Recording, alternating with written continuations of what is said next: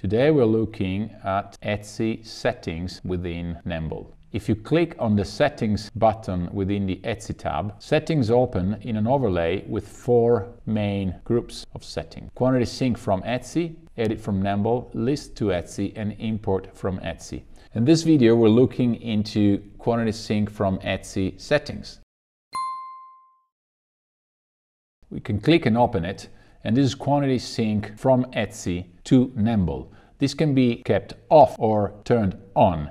What happens if it's on? Whenever you receive an order in Etsy within your Etsy store, this order generates a change in stock count into Nembol, and Nembol will generate a difference in stock count to all channels which are connected to Nembol in that specific moment. If you turn it off, you receive an order in Etsy and nothing happens to the stock count in Nembol, and therefore nothing can happen to the stock count in any of the connected channels. If you disconnect Etsy from Nembol, or you disconnect any other channel from Nembol, the sync between disconnected channels and Nembol will not work during the time the channels are disconnected. Another point to be made regarding the quantity sync from Etsy is that it is not a quantity sync to Etsy.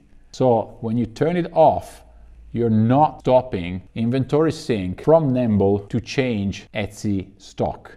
So if you have an eBay channel, for instance, connected, for which the quantity sync is turned on, this eBay will change Nembol and Nembol will change Etsy stock if Etsy is connected.